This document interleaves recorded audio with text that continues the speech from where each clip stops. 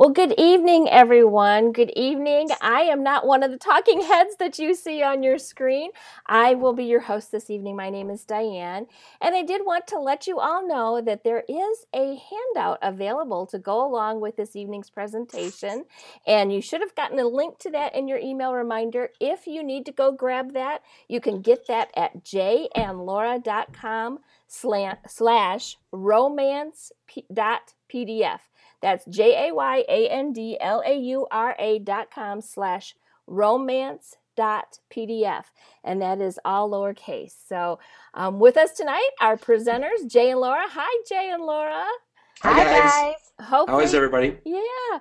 Hopefully all of our guests tonight can see you both. Also, just by point of information, Laura and I are in the same house. We would be together if our technology allowed us to. We've got to have these little microphones here, and when they get too close, they get feedback. So I am sitting in our home office. You can see our library behind me, and Laura is in our family room with the fake tree with lights. All right, so are we all yes, good? Yes, I think we are good to go. So all right, take it away. We really you know, as Jay and I were talking about doing webinars, and we just love this. This is fun because it's like, you know, we just saw John and Holly less than a month ago, and now we're not really seeing you, but you're getting to see us. Aren't you lucky? But we thought, you know, what a better time to do webinars than the month of February, because I don't know about you guys, but epic fail happens here on this side of this relationship at Valentine's Day, because I'm just not I don't know what to get Jay for Valentine's Day. You really don't have to get me anything. I know, no, we're not going there yet. Okay, that's not the first tip, so don't jump ahead. It's the most important tip. We started thinking, how many people really struggle with, you know, Valentine's Day every year? What do I get? Jewelry, cologne, you know, something practical, something impractical, and the question came up, why do we make such a big deal about Valentine's Day? Yeah, I know the Hallmark cards do and all the businesses, but this is something we should be, if we're married, we should be celebrating Valentine's Day every day. So we thought for this webinar we would talk about 7 tips to have Valentine's last all year long. Because Laura, Valentine's lasts all year long for her. It does. Oh, yeah. I am one romantic guy. There's no question about that. Yeah, you got it. You guys figured it out. So the first tip is with the letter R, and that is to remember.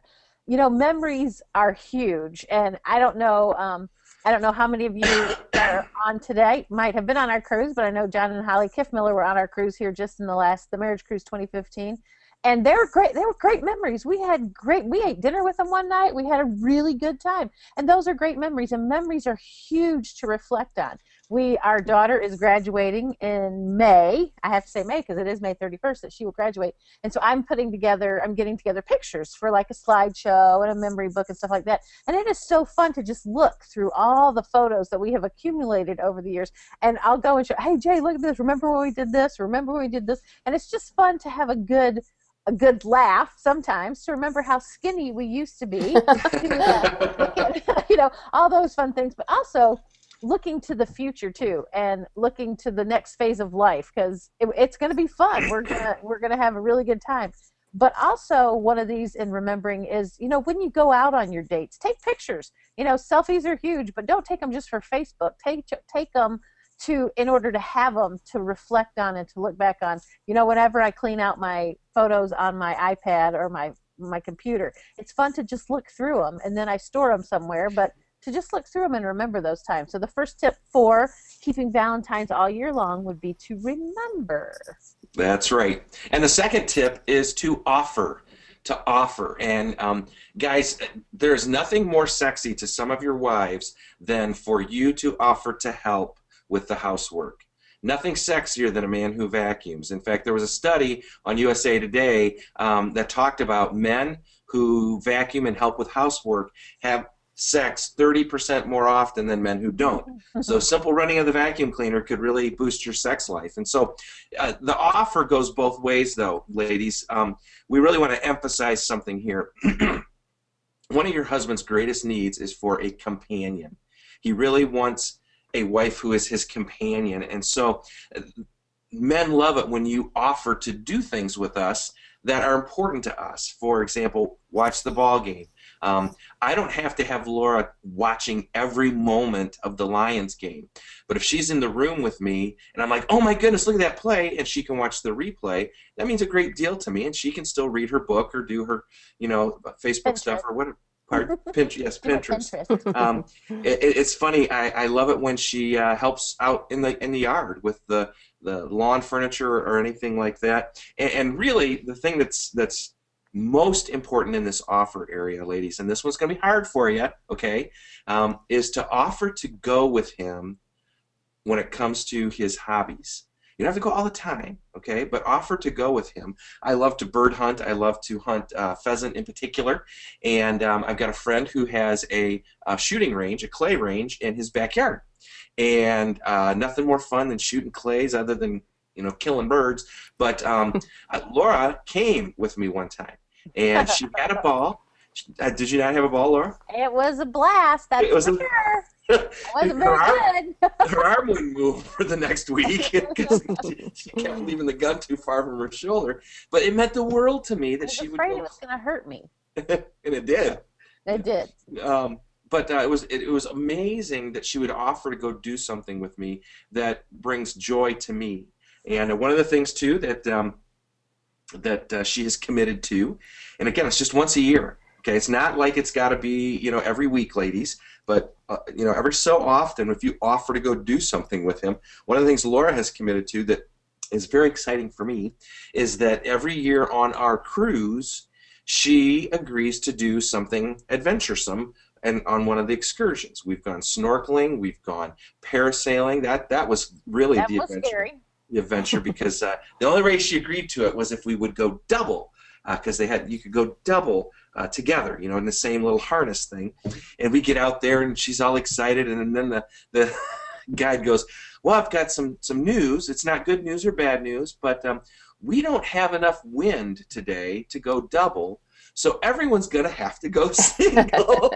I was not a happy camper until after you did it. Until after it was all done, and I loved it. I would go again. Fun. So to keep the romance alive throughout the year, remember, make those memories. Offer to do things with your spouse that are meaningful. Guys, help with the housework, fill up her car, those kind of things. Ladies, go and have fun with him. And then M stands for make. And it doesn't just mean make, it means make a date with each other.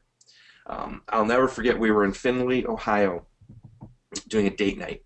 And it was an interesting scenario. It was a kind of a community event, not a church event, and so we were at the local high school, and we were in the Cafe Gymatorium. Okay, so there was a stage on one side, and then the gym floor, and then bleachers up back, and the place was packed, absolutely packed, and the floor was packed, the bleachers were packed, and there was a can light that shone down on this one elderly couple. They had to be like, oh my goodness, they were 80 in their 80s at least. They were very old. And when we stood them up to dance, no lie, when we stood up to dance, we could see him perfectly. This old man put his hand on his wife's backside, low on his wife's backside, and started squeezing. And I'm just thinking to myself, that dude's my hero, and that lady is my hero because she's letting him do it right here in public. Well, after the show, we're signing books, and this guy, he's spry guy. He's, really quick on his feet. He walks over to me, and his wife walks over too. And I said, "Hey, you guys." They said, "Great show." I said, "I saw you too." And she looked at me and she said, "Don't you never mind. That's what keeps him young." And I thought, it's true. When you make time for each other and you make that romance together, when you make those dates together, it keeps things young. It keeps you young. That same man looked at me and he said this, "Jay, remember, what you did to get her is what you need to do to keep her." That's great advice. And what I did to get Laura was to wear plaid shorts. That was it. He won't wear those anymore, though. We were preppy back in the day. But anyway, so think about this right now, okay? I'm going to just pause for a second, and I want you both to answer in your head, what did you do to get your spouse? What did you do to get your spouse? Did you take her out? Did you laugh at all his jokes? Did you kiss passionately? I'm betting all those were true. What did you do to get your spouse? It's what you need to do to keep your spouse. And the best way to do that is to date. Now, some of you might be thinking, well, it's easier for you guys. Your kids are older. No, it's not easier for us. It's never easy to date, okay? Because Laura doesn't want to go to McDonald's anymore, so I can't have a cheat day. Exactly. And so, no, it is. It's always a challenge to date, but put it on the calendar, make it happen. So we've got remember, offer, make a date, and the A in romance is for assist. Now, this is for you, gentlemen, and Jay kind of already alluded to this, but women love it when you offer to assist them around the house, because it is, you know, to vacuum, to dust, to do the dishes, to give kids baths, to put kids to bed. Change dirty diapers. Yeah, we had an understanding. I did the diapers, Jay did the vomit. I wasn't going to do any of that other stuff. Worked. And what we have seen as our kids have gotten older, we still do stuff together. You know, he doesn't vacuum or dust, but he does dishes. We cook breakfast, lunch, and dinner together. That is really fun. We have really started enjoying cooking it's all those almost like together. foreplay, guys. It is almost like it could be foreplay. Ooh, woo. Jay does we do the laundry together. It's really kind of funny because I'll go back to, you know, fold a load of clothes, and he'll come back and go, what are you doing it without me for? I'm like, because I can do it without you. But it's just kind of a pattern now that we've gotten into, and he offers to assist.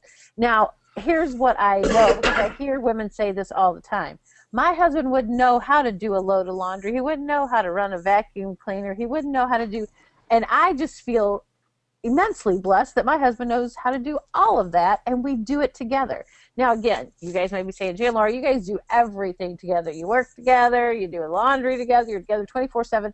But you know what? You don't have to do everything together. But on those times when you're sitting in the kitchen or at the dining room table and your wife gets up to do the dishes, just go in and start helping. You know, what can I do to help you? Can I load the dishwasher? Can I wipe the counters? Can I, you know, maybe I should run the vacuum cleaner. Could I take the kids and read stories to them?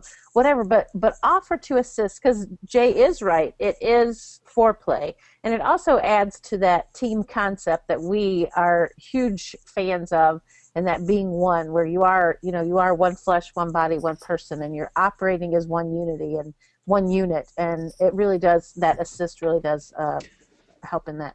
And in these two areas of offer and assist, you might be thinking, well, that's not very efficient use of our time, doing all this stuff together. And you're right, it's not. But it's the most effective thing you can do for your marriage. And so you really have to balance being effective versus being efficient. There are things we need to be efficient in, granted, but your marriage, you need to be effective. So you have to make that time by offering and assisting each other. So we move on to the N. The N. Notice. Notice. We wrote a book called He Said, She Said, and we asked couples what they needed to hear from each other. What's the biggest words, phrases you need to hear from your spouse? Well, as we were doing the survey, we asked one random question. We just thought, let's ask it. And we said, if you could change one thing about the opposite sex, not just necessarily your spouse, but if you could change one thing about the opposite sex, what would it be? Gentlemen, overwhelmingly, I mean like 96% overwhelmingly, women said, we wish men would become more aware. And you might be saying, what? Huh? Aware? More aware of your surroundings. More aware of what's going on with your wife. More in touch to notice more of what's going on when it comes to your wife and her life.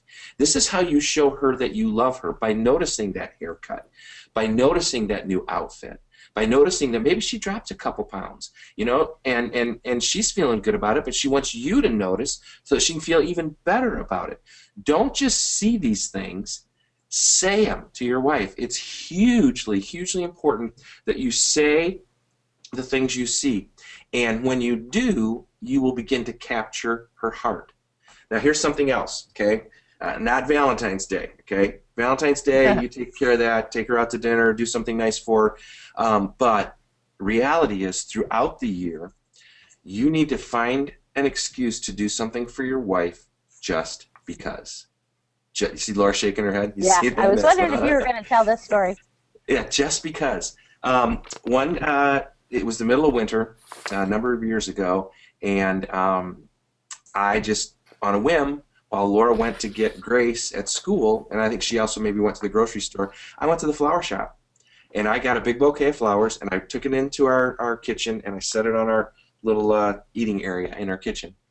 And Laura and Grace got home from school, and Grace, she must have been in junior high at the time, she turned and looked first in the kitchen. She said, "Mom, who died?" She's funny. And Mom was like, "I don't know. Let's go look." Well, pardon me. All I did was on the card, I mean, it was like, March 12th or something, I don't know, and I just said, "To Laura, love Jay, just because." No intention, no hoping for later, it was just because. And Laura tells the story that she and Grace sat there and admired the flowers and talked for a good long time, and then Grace said, "Mommy, I hope that I get to marry someone just like my daddy, who loves me just because." I wish I could tell you I do that often. I don't do it often enough, okay? But do something just because. Notice your wife. There we go. So next we have the C, which is chuckle. Now, this is not hard for us, okay? It is not hard for us to laugh. It's kind of how God made us. I'll never forget, we used to make our family dinner table a fun place to be. And one time, Laura, when the kids were very young, hold on. Jay's fighting a little. I'm fighting a little. When the kids were little, Laura made Jell-O jigglers for dessert. Now, if you don't remember or know what those were, that was Jell-O that had hardened to a point where you could cut them in squares and you could hold them in your fingers and eat them. Well, being the goofball that I am, I'm like, well, let's play a game. Let's see if we can play a game with the Jell-O jigglers. So I took a Jell-O jiggler and I stuck it right here. And Tori saw it first, and so he stuck his right here. And then Grace saw it next, and she stuck it right here. And, of course, Laura's busy eating and talking and not paying attention to the rest of us. She finally saw it. And she said, "What are you doing? What are you doing?" I said, "I just invented a game. Okay, we're going to see who can get the Jell-O jiggler into their mouth without using their hands." And so we're all contorting our face and trying to get it down and, catch it with our tongue. And we laughed for 20 minutes. It was amazing time. Finally, everyone got the Jell-O jiggler in their mouth except for my dear bride, who never could do it because she has a really long nose. It just kept going right off the end of it. I could never get it to just slide. But if you have problems having fun, because fun is important, it is important to laugh together. Subscribe to daily emails. Subscribe to Facebook pages, Mikey'sFunnies.com. Mikey'sFunnies.com. Good, clean humor every day, both on Facebook and through email, and just give yourself a laugh. Go to YouTube and type in funny videos because it's important to funny laugh. Animal videos or something.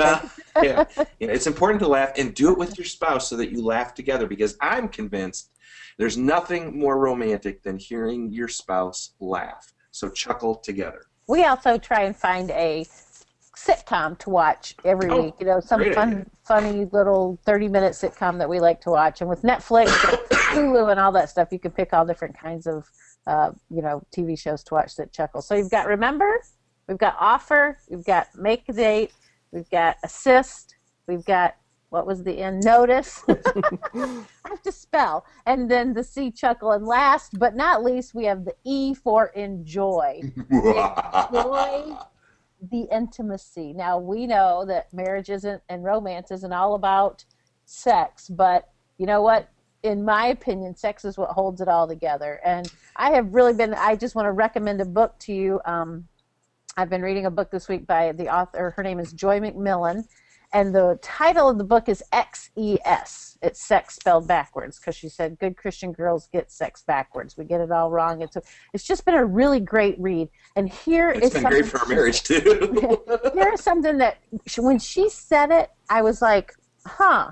She said, when we say I do at the altar, we are committing to be each other's sole source of sexual satisfaction for the rest of our lives. Since Jay's coughing, I'm going to repeat that in case you couldn't hear it. Because I want to hear it again. He said, when we say I do at the altar, when we stand at the altar and we look at each other and we say I do, we're committing to be each other's sole source of sexual satisfaction for the rest of our lives. Woohoo!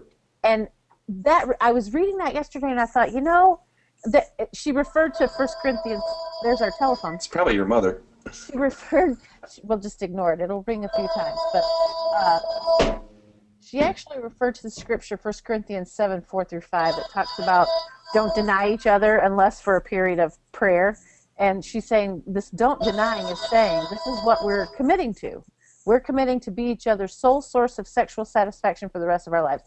And I'm not going to get on a rant here, but as I was reading it yesterday, I thought, this is why the 50 Shades of Grey is so hurtful to marriages, because women are reading romance novels, men might be watching images, and you don't become each other's sole source of sexual satisfaction.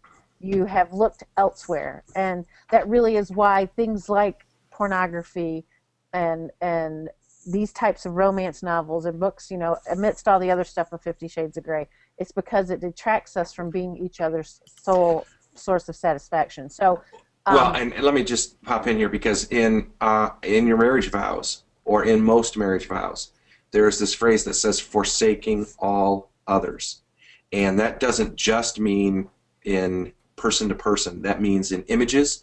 That means in thoughts, ladies, that these romance novels put into your head. And I'm not just talking about 50 Shades of Grey. I'm talking about some of these, steamy romance novels that get you thinking thoughts but not acting on them. So, Laura's right. This is great scriptural teaching that we are our spouse's sole source of sexual fulfillment. And I do think the way God created us is that in a marriage relationship, husband and wife, we are to enjoy each other. Whatever that means for you as a husband and wife, it may be different from what Jay and I mean as a husband and wife, but that is what the E stands for, is to enjoy. So we've got remember, offer, make a date, assist. Look, I'm spelling while I'm doing this. N is notice, chuckle, and enjoy. And those are our 7 tips for making you have Valentine's Day all year long. And my apologies for my coughing. Sorry about that. And for our phone. Well, and Kathy Dole mentioned on the question box there that she just bought that book, XES, on Kindle. And it was just $2.99 to buy on Kindle, so that's a good piece of information to have. Well, at this point in time, Jay and Laura are willing to take your questions. They will answer to the best of their ability. And if you've got any questions for them about romancing your spouse so that it lasts throughout the year, all you need to do is on the right-hand side of your screen, there's a box that says questions. You can just type it in right there, and we'll ask Jay and Laura your questions. We don't have any questions at this time, so that's great. As you think about questions throughout this week, we do have an announcement as to what's going to happen just 1 week from tonight. Yes, we did a Facebook post back before the holidays, and we asked, what are the greatest stressors on your marriage? And that's really how we decided to do these webinars and the ones coming up.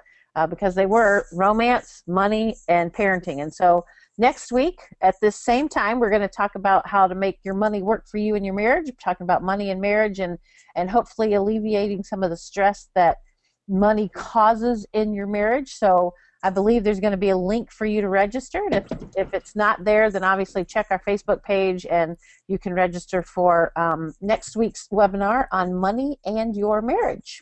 And we expect all of you to be very romantic, not only this weekend, but in the weekends to come, the weeks to come. Right. I just actually put the link in the chat box on your GoToWebinar. If anybody wants to click on that in the chat box, that link is there.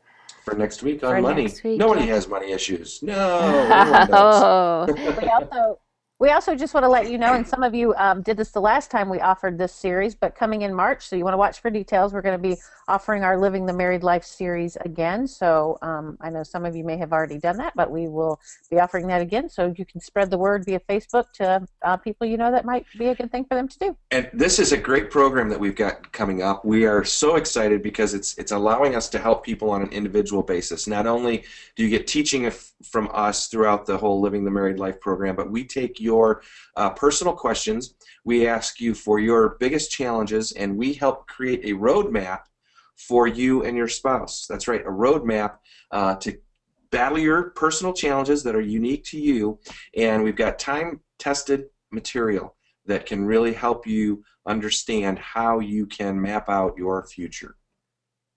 Great. So is that it? Well, Linda Bougent, I hope I haven't massacred your name there, but Linda has said thank you. She appreciates this evening, and hopefully everybody else has enjoyed the time as Thanks well. for joining us, Linda. Thank you all for joining us, and we will hopefully see you next week. God bless. Great. Good night, everyone. Good night.